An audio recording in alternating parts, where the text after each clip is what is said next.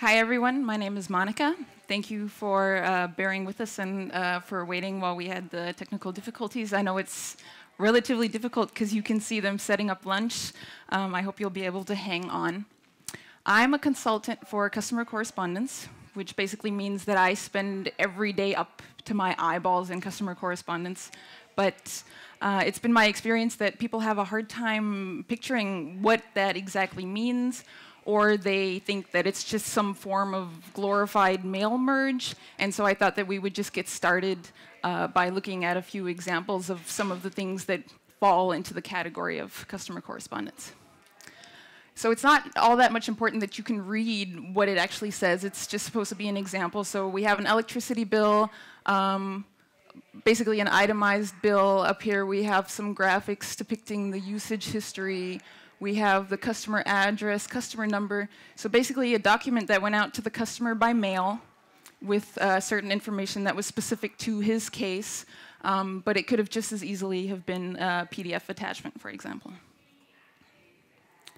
Here we have a text message, not so much personalized data here in this case, but other digital channels are possible. We send the occasional fax. We send messages to customers' TVs, informing them about certain things. We send information to their routers so that the next time they start their internet browser, information can be shown to them.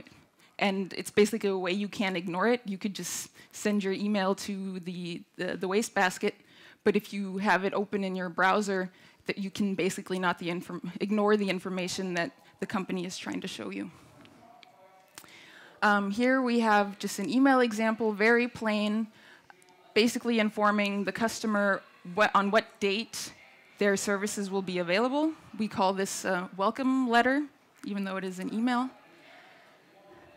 And here I have live chat. This is a specific chat tool, but you could also have a Facebook chat, or you could also have a support-oriented Twitter feed, and all of these things fall into customer correspondence.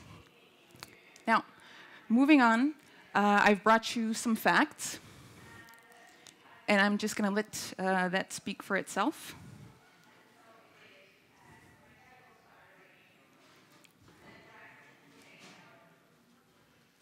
And this one as well.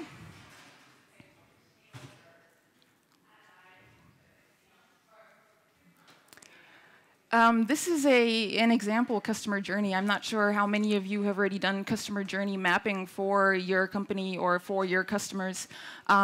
Just very plain. Basically over here, during awareness and consideration during this phase, the purchase has not yet happened. And basically here is when the customer relationship, as I would call it, actually starts with purchase and delivery, usage and billing, post-sale support, and maybe back here even ending the relationship.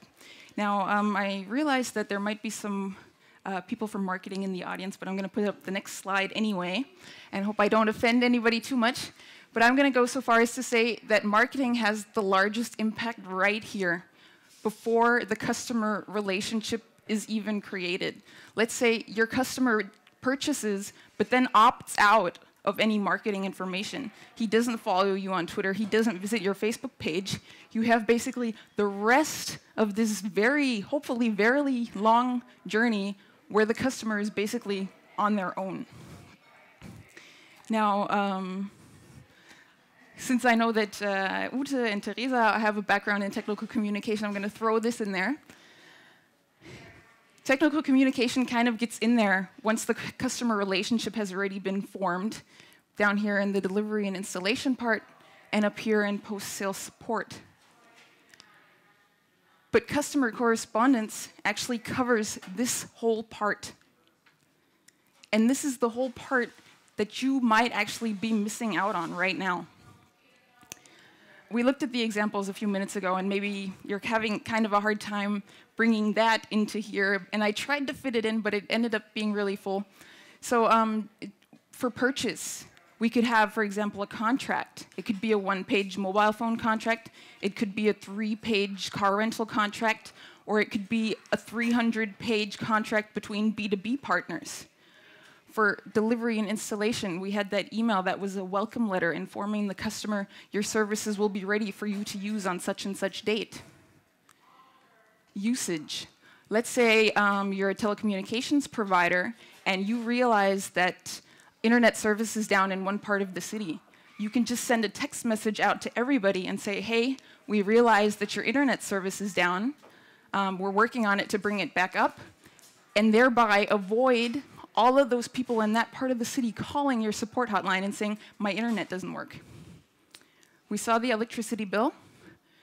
Up here, post-sale support or complaint. Let's say the customer calls your call center and says, I would like an overview of all of my services. I want you to send all of the bills for the last 24 months in the mail. That's where this happens. And here, upgrade or renew. In those two cases, basically, you would go back here. But let's say the customer does decide to cancel. Do you want to just kick him in the butt because you're mad that he's leaving? You could send him a letter and say, hey, we received your cancellation of your contract, and we're sorry to see you go, but would be really happy if you came back. And maybe that will leave the customer with a good feeling because they realize that you're still important to them, even though they've decided to leave. Your customers want to hear from you. They don't want to buy your product and then have you drop off the face of the earth. And although maybe we like to push a lot of marketing information at them, there's also information that they actually need to use your product and to use your service correctly. And they need it when they need it. Not when you decide to inform them, but when their internet service is down, you need to let them know by text message, because email is not going to work probably if internet is down, that their service is down. And you need the information to be correct and consistent across all channels. I can't send an email on Monday and have him call the call center on Tuesday and have that person say something completely different. So I'm using this recycling symbol to basically represent a CMS and trying to basically say that content reuse and centralized authoring, and basically I'm trying to squeeze that all in there. It doesn't really say that, I'm sorry. I wish it were this easy. I wish you could just get a CMS and then have amazingness come out the back. And I work for a CMS vendor, so I really, really wish it were that easy. But it's not. You need basically a content strategy first. You need to know where it is that you're trying to go and make a plan of how you're going to get there, basically before you decide this step. And only then can you achieve quality and efficiency.